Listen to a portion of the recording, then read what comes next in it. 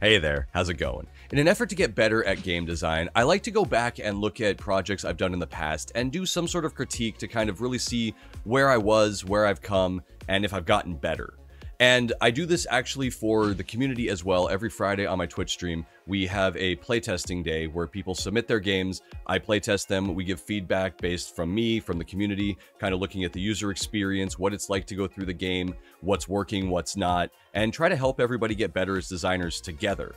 And one thing that I haven't done in a little while is look at one of my own games. I've done a couple of critiquing my own game videos in the past. People have told me they actually enjoy them and asked if I was going to do any more. So here we are to take a look at another game that I made a long time ago. This game was voted on by my patrons. I gave them a list of games that I had made in the past to see which one they wanted to see. This is actually a game I have not made a video on. This was done before I started making devlogs and all of that.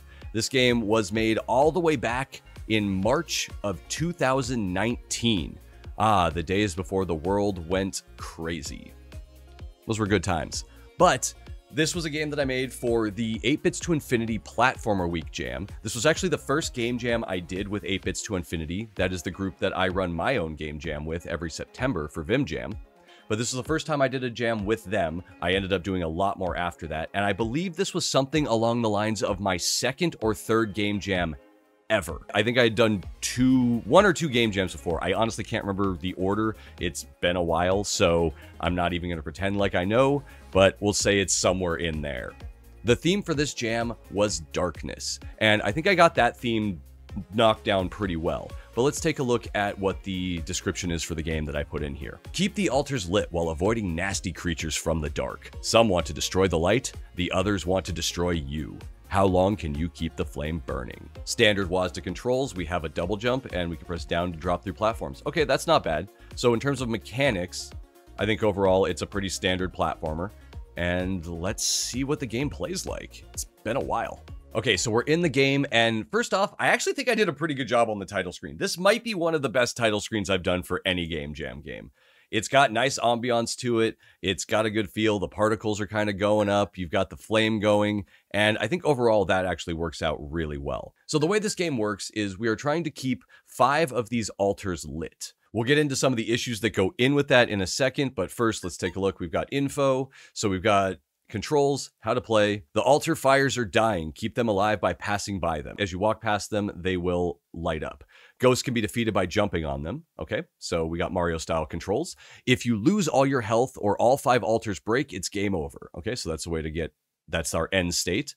And then spike balls cannot be jumped on. That's in hard mode only. So this is back when I was still adding hard modes to a lot of games because I thought they were too easy. Nowadays, I generally don't bother with that. However, I do say that if you're ever making a game jam, don't make an easy mode and a normal mode or an easy and a hard mode. Make a normal mode and a hard mode because that way it doesn't demean the player if they have to play on easy mode, right? Easy mode tends to be looked at as a negative thing. It shouldn't be, but it is. So a lot of people will try to play the normal mode or not easy mode because they need to feel like gamers, and then they end up not liking your game. So it's something to keep in mind. I always like to make a normal mode and a hard mode if I'm doing that. That way I make the mode that I enjoy or the mode that I think is good as the hard mode. And then you make the easier version called normal, and that's for anyone else coming in that may not have the experience that you have. I actually learned that trick from Edmund McMullen. It's not so much that I learned it, but in The Binding of Isaac, according to Edmund McMullen, hard mode is the intended way that he had to play it, and the normal and easy modes were added to help bring in more players and get people into the game before they get crushed by the difficulty. So we're going to start on normal, and let's jump in and see how the play works. So the way this game works is we have a platform character that needs to run around, this little knight dude. We've got to jump over and up, run around. Hopefully this is not too loud. Ow. But we need to collect these, or keep these altars lit. They have little markers on the front of them, which are not the most visible things, but they are, it's visible enough. It could be more.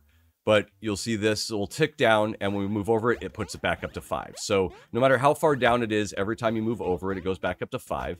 Enemies will try to go into them and put out the fire. Whenever an enemy runs into the fire, it deals 1 damage to it. Ow. Or 1 damage to your face as well when you run into them like that. So we need to move around and keep these going. The larger mouthed enemies, so the smaller enemies, go towards the altar. The larger mouthed enemies come after you specifically, so they'll trail and chase you. And as you keep them lit, basically, I believe the way I have it set up is if the altar is below 3, it spawns more enemies, but it's not significantly more enemies. And that's one thing we'll talk about in just a second. But that's how the original idea was the difficulty was supposed to ramp up, and the idea would be that you couldn't play for too long. Because one thing I definitely have learned since this, and actually one of the things I learned was from this game, was that having a timer on a game where it goes endlessly, right? You can it's as good as you are, you can keep the timer going, right? So it's an attrition battle. And I learned from this game jam specifically, and I've kept this moving forward, I don't really do timer-based games where the timer counts up anymore. Now, I generally only do timer-based games where the timer goes down, because that means that there's an actual end to the level, as opposed to just surviving as long as you can. So, ultimately here, I'm running back and forth, and this is where the timer, I think, becomes a problem, where you're trying to keep it alive as long as possible and play for as long as possible. It's getting repetitive. Like, I will say already, I'm 2 minutes and 15 seconds in, and this is getting very repetitive. The challenge isn't high enough that I need to, or that I'm gonna die relatively quickly. And that's one thing I found in an arcade-style game, when you go for, like, this is an arcade game. When you go for an arcade-style game, especially one that has a timer on it, you want the player to not be able to last forever, because here's the thing, right? Once I die here, say I die after 5 minutes, say I die after 6 minutes, the next time, if I want to play again, I don't have a lot of incentive to play again to try to beat my high score, because then I have to, like, run around for another 5-6 minutes, right? And this gameplay, while it's fun, is not the most exciting now that I've been doing it for a couple of minutes. It's kind of getting boring and old, right? So this is a little bit meh, in my opinion. I definitely think I could have done better. Right now, it works, but it gets old. I think over time, the sconces do start to peter out a little faster. Oh, that one finally died. They do start to peter out a little bit faster, but again, it's not super engaging because the gameplay is not really changing that much. So now, and then the game also gets easier when you only have a couple of torches left or a couple of altars left. So now I just kind of balance my time between these two, and we can just keep going. The other problem is I found an exploit kind of after I made the Game Jam game, where realistically, I can just stand here. I can let all the other altars go out and just hang out here. Like, especially when I'm down to one altar, now I have no reason to run around. So as the altars go down, the other thing is I'm not incentivizing the player to move anymore. There's zero reason for me to go, like, all of these other altars are broken. So now there is zero reason for me to move around this level, which turns this platformer game into a stand here and jump on enemies type game, which, I mean, I'm not saying that that's a bad design for a game. That could be fun, but this is dull. Like, the gameplay has now turned from running around to standing here waiting, which isn't that exciting. It's not that fun, and it's not that engaging, which means if you're down to your last altar, and you're doing this, and you're just waiting, by the time you die, you're not going to want to start over and do it again. I died there mostly on purpose. That's what I'm going to say. But, right, it got boring. Like, you start to lose focus, and you tend to die because of boredom. The same thing, like, I could literally start the level. I'm not going to make you sit through all this, but I can literally sit here now, and we can just wait. And let's see how long this goes with this strategy where I never run around at all. I'm going to speed this up so you don't have to sit here with me the whole time.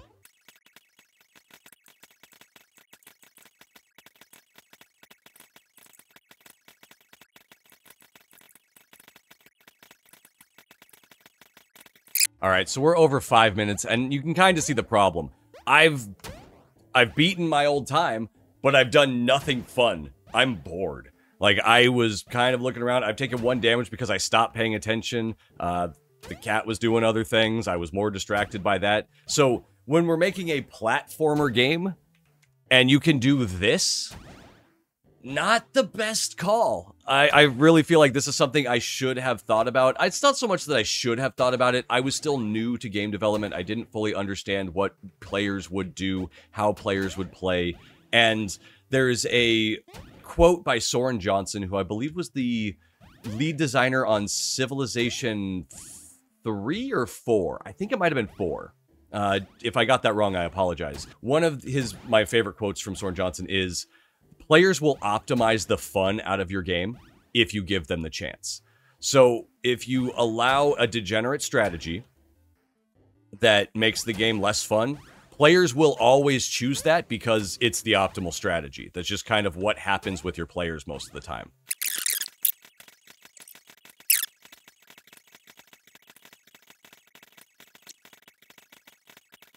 Hey, I finally died. I had to go to the bathroom, and I was just, for a while there, nothing was happening even if I didn't move. I mistakenly made the enemies that attack you specifically come in from the side, where they were just under you, and you would just jump on them automatically. So, oof. That's not how you want to make a platformer. I was able to barely move that entire game, and look at the time I got. Now, if I want to beat that time, I got to go sit there for another 10 minutes. That's not fun. That's really boring. So that's definitely one of the things I think that the biggest mistakes that I made here was there's no incentive or encouragement to the player to actually try to play the game the way I had intended. Because look at the time. You get a much better score if you just don't do anything. And that's not the way you want to do this kind of stuff. Now, hard mode is a little different. I did find out about this strategy really late in development and thought, ooh, I should probably try to fix that. So hard mode ends up having has these spike balls, which you cannot destroy. And they move on each of the planes. So there's 3 levels for each of the altars, and they move across them. So you can't just stand here and let the other ones die out and not have anything happen. But all you need to do is jump every couple of seconds, and we're back in the same boat, right? We're doing the same thing now if I can just sit here and avoid this thing. So as long as I do that, as long as I just pay attention and jump when it comes in, we have the same problem that we had before. So I do want to, let's go ahead and die real fast. I want to try hard mode as intended and see if it's actually a little bit more fun, because again, it's been a while since I've played this. So let's try and actually do as well as we can by running around. Again, I like the idea of the game. I just don't think it's executed as well as it could have been. I do feel that the level layout gets a little dull too, because it's just moving back and forth over and over again, and that's really all you're doing. And the biggest thing I think is my problem with this game is it's just a bit repetitive. You're just making figure eights back and forth across the level. Nothing changes. Nothing really gets, more interesting or much more difficult than it is at the start. I do have it set up when these are below 3. I may have said it before. When these are below 3, it does spawn enemies a little bit quicker, but not that much quicker, to be honest. And it gets old. It gets old kind of fast. So it's a neat idea, but overall, I'm not super jazzed by it. And I definitely feel like I could do more now if I was to remake this game or go for this kind of type of game again. I would definitely change it up, especially because this is for the platformer jam. So this is about making a platformer game, and ultimately the fun of this game, or not even the fun, the way to do well at this game is to not rely very heavily on platforming. There's a lot of just kind of moving back and forth. You move back and forth, or ideally, really, to do the best score, as you see up here, you just sit in one place. I legit got up and left a couple of times, and, to chase the cat around or do something else, and still was alive for 9 minutes. So it's a interesting idea for a game. I definitely think that I could have done more. If I was to go back now, the way I think I would actually do this is the game. Sorry, jumping all over the place. This is the game that stopped me from doing timers. like this, where they count up. Now I only do timers that count down, and they're typically 30 seconds or less, because to keep people's attention, keep them wanting more, if it's like 30 seconds, like, oh man, I could have done better. The oh, one more game feel definitely comes in more if you're not waiting 9 minutes. Like there's no, if I finish this one, there is no way I'm like, oh, one more game, I can beat that time. I can get 9 minutes and 26 seconds. Why would I care? Why would anybody care? Whereas if it's a countdown timer and it ends and you didn't get the score you wanted, then there's a good incentive to try again, because it's only 30 seconds, right? It's not that long. It doesn't take too much time. It doesn't make you just slog through an attrition of trying to get back to where you were. So if I was to redo this now, the way I think I would actually change it is to make it level based, and it would be a timer, and you would get your score based on how many altars you kept lit throughout the timer. So say it's 30 seconds, right? You got enemies coming in from all directions. You need to run around and keep all of the altars lit. At the end of the 30 seconds, you get a score at the bottom of your little window that shows you got 4 altars out of 5 and kept all of those lit through it. So now there's a good reason to go, oh, I can go back in there and keep all 5 lit this time. Then you could have other levels that have different layouts, move the altars around so that things change. And each time you play, it's not the same thing of just doing that same figure 8 pattern over and over again. I give myself some leeway. This was still really early on in me making games, so there's a lot of technical things in this one that I mostly cared about more so than the actual gameplay. Getting the light radius around, so you have that little vignette around the player and all of the light sources, getting some particle effects in there. There was a lot of mechanical things that were still very difficult to me at the time, so it's still a success in my opinion, especially when I made it. But in terms of actual game design, user experience, fun play, this falls a bit short for me. It really does. Even with anything with this, it should have gotten more difficult over time, or as the altars broke, it should have gotten even more difficult. I want to go check the actual code and see what I was doing and see if there's a way, at least we could tweak it just to make it more fun as is without changing it and adding in levels and all of that, because that's a whole big hassle to do all of that. But let's take a look. Okay, so this is the code for the original Jam game. And it looks like I was actually, when the altars were less than 3, I was spawning a new enemy every 3 seconds on top of the normal spawn that happened every 15 to 30 seconds. Oh, that's so slow. So yeah, I don't know what I was thinking there. I didn't have a good basis of time and how difficult things should be. What if we change this to 0.5? How does that play?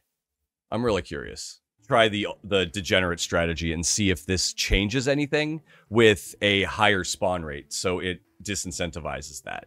Because one thing I will always say is, especially if you're doing a count up timer, it needs to get difficult fairly quickly. Okay, look how much. Oh wow, wow, that's a lot more of these dudes coming in. Ow. Just getting bounced up actually makes it dangerous because there's guys everywhere now. So even something like this would have made the game better. The sound effects I would need to adjust because now it's getting really annoying and loud. But yeah, even something like this would have made the game better. Like, look how much faster that was, right? So even trying to do the degenerate strategy, I couldn't keep it alive for more than a minute because there's just too much and I got overrun. So even something as simple as that, taking the enemies and just making them way more dangerous so that way you're not sitting there for minutes on end, is more entertaining. Now it's like, oh, I can try and do better this time and try to last longer. That's something that will encourage the player to want to try again and do better. So that's way, way nicer. I like that a lot more, and I'm a little sad I didn't do that. Maybe half a second is too much. Maybe I need to spawn them every 1 second. It's a balance thing. So I definitely think that change makes a lot of difference. So something as simple as that. I'm not in the habit of going back and updating my Game Jam games. I never really do that unless there's a fundamental game-breaking bug in it, like it soft locks you or something doesn't start or whatnot. That kind of thing. Yeah, I'll go back and update the Game Jam game after that just to make sure that it's playable. But typically, I like to leave them as relics of what I thought, how I designed, and what I did at the time period that I made that game. So for the moment, I'm probably not going to make any updates to it. If people actually like this game, it, you know, maybe it's not worth it. It's not a good enough game to really put any kind of time or energy into. For the week that I made it, it was really fun. I learned a lot from it, but it's definitely not a fantastic game idea, I guess would be the thing I would want to say here. It's pretty mid. It's okay. It's kind of okay. It's bad. It's not that great, honestly. I'm trying to be nice to myself about it, but ultimately, the decisions I made here were not the smartest decisions. It was a fun experience. I enjoyed it. For being my second, third game jam, I feel like I did make something that was playable and looked good. From a visual standpoint, I think the game looked good. I like the art. I like all the particles. I like all of that. I think I made it look nice. In terms of an actual game that's fun to play, meh. I feel like it could have been a lot better. So I hope you enjoyed taking a look at this game with me. It's been a long time, and I definitely think that to make this game better, the one thing that I would do, add levels, add a timer that counts down, and then you need to keep the altars alive during the timer so we can increase the waves of enemies that come in. You need to keep the altars alive until the timer goes all the way down to 0, and then you get a score basically on how many altars you had in. So you score anywhere from, 0 to 5 depending on how well you did, right? So if all the altars are gone, then you got a 0. If you got all the altars, if you kept them all alive, it's a 5. And that would encourage players to go back in if they only got like a 4. It's like, oh, I can keep all of those in. So it gives you another reason to play. And since it would only be something like 30 seconds, it's not prohibitively annoying to go back in and try again where you need to sit around and wait, like examples, that first one we did where it was 9 minutes or whatever.